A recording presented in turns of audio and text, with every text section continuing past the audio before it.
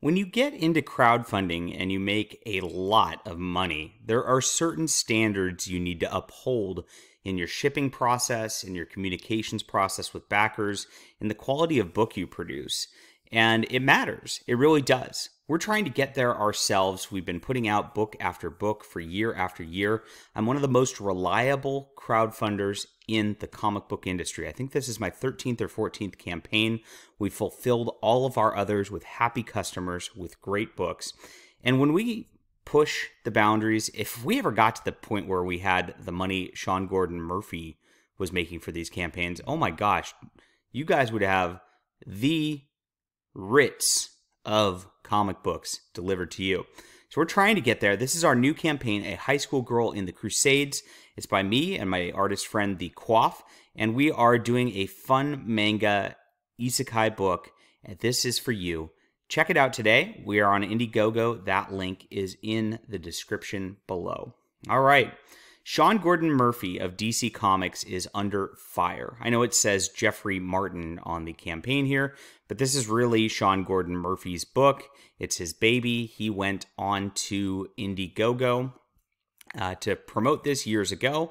He got a lot of help from the group Comicsgate, even though he disavowed everybody in Comicsgate and was really an asshole to everybody in that regard. I'll get into that.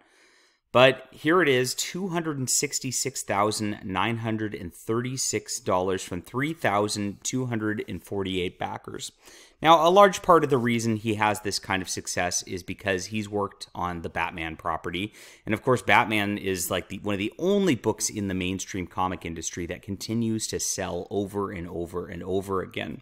So he crushed it through that, made a ton of money. He got concern trolled by SJWs a bunch, made his old disavow statement, and people backed him anyway. It's a testament to the Batman property and just how powerful the brand can be for people to buy stuff. Drives me crazy. I didn't back it, of course, because I don't back stuff from people who hate me, but a lot of people did. All right. So Sean Gordon Murphy, again, came out with this. A lot of people are pushing into crowdfunding in the mainstream. We're seeing people like Scott Snyder do it also. We're seeing people like Jimmy Palmiotti. A lot of people are getting into crowdfunding because of the success that Ethan Van Sciver has had on the crowdfunding platform, and everybody wants a piece of that pie. It worked in Sean Gordon Murphy's instance, and he got his book done. He got it out. It is finally getting to backers' hands as of this point. And unfortunately, he did a poor job in the execution when he put this out there. There's a lot of angry comments from his backers as you go through here. If you look at it, my hardcover ride in good enough condition, the book high quality production. This person was okay with it, but he says the thank you pages, his name was omitted from the thank you pages, even though he paid for that. He says it's pretty disappointing. Here we go. There's a couple others. And I posted pics on my Twitter account on January 8th. Haven't received a reply. I'd like a replacement. This is from Jacob Roth, who said that he had damaged books show up because the books were not packaged right. And I'll show you what the books are packaged like in a second. It's kind of crazy that somebody who got $266,000 would package books this poorly. It doesn't make any sense. And he says he still hasn't got it. Dylan here, I don't know who these people are at all, says disappointed, late campaign, late fulfillment, and a dented book on top of it all. Lots of damaged books. And apparently he charged $15 shipping. Now I charged $10 shipping for mine. It does cost about that for the materials and postage to be able to do it. But, you know, at this rate, 15, that's tough, especially when they're cheaping out on the materials. And again, I'll show you that in a second. Hope the huge profits were worth all the damaged books that people will be receiving. I'm a huge fan of Sean's, but this will make it difficult for me to back a future campaign of his. Oh, boy. Corner ding, rattled around the box. It needed bubble wrap to protect it and immobilize it. This is 101, but oh well. Any damage to the box during shipment doesn't damage the book. Foolish and annoying. I look forward to reading it. For $15 shipping, it should have been protected better. Another one. I work in shipping for my day job, and I was charged. And what I was charged was reasonable. It's a little high, but it's okay. But what I received for packaging was woeful. Where did the extra money for shipping and handling go? Yeah, it is what it is.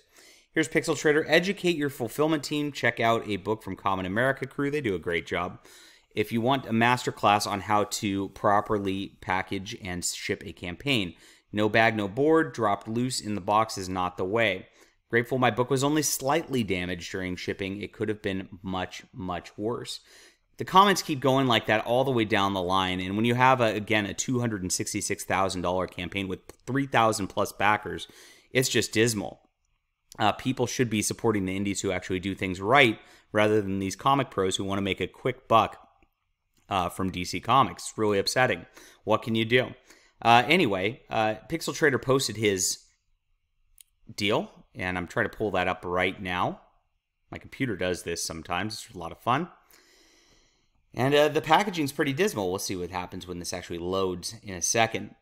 Now, as this isn't loading, I'll talk about Sean Gordon Murphy's anti-Comicsgate stance, which he's had in the past. The problem is, Sean Gordon Murphy went out there and pulled a SJW cowtail also.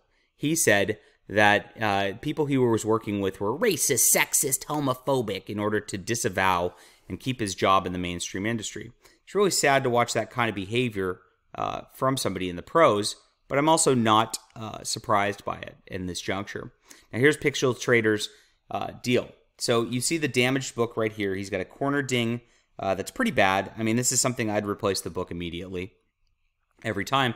But he put it in a box like this with a little piece of paper and just the book. You see no bag or board for the book, nothing like that.